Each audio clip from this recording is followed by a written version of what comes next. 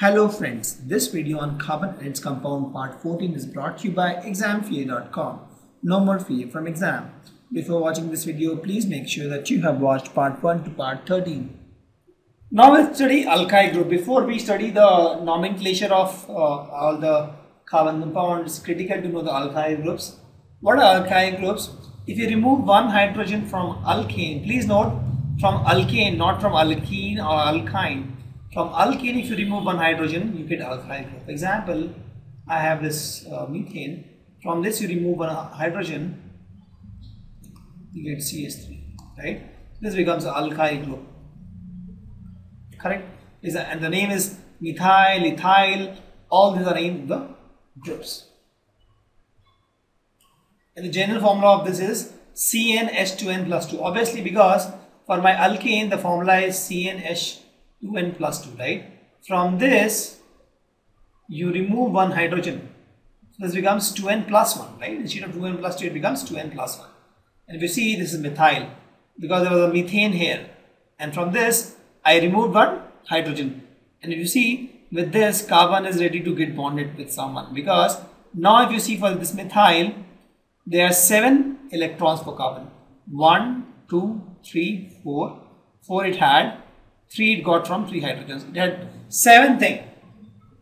7 electrons it has. It is not having 8. That means it still needs 1. So there is 1 dash mentioned here. If you see ethyl, from ethane we got this. We remove one hydrogen from here. We got ethyl. This guy is in need of 1 hydrogen. Similarly for propyl, we have propane. From this we remove one hydrogen, we got propyl. From butane we remove one hydrogen, we got butyl, right? So this is all dash. That's how it is alkyl group. And this can be attached to any chain. We'll explain that.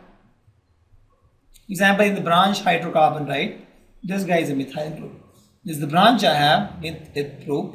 This guy is my branch. This guy is methyl propane.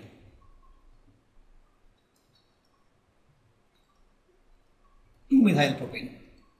I explained you in the later slides why this name came, but just understand this. This guy methyl got attached to this long chain, so this guy name methyl is here, right? So that's the advantage of this alkyl group. You can attach to any chain and you get something, right? So that's the branch hydrocarbon where you have some long chain and then you get a branch of this.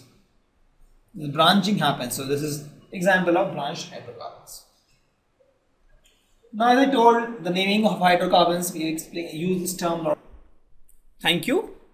Visit examfear.com to watch free educational videos, try free online tests, get the best quality study materials, study from the best tutors and mentors, and much more. Thanks once again.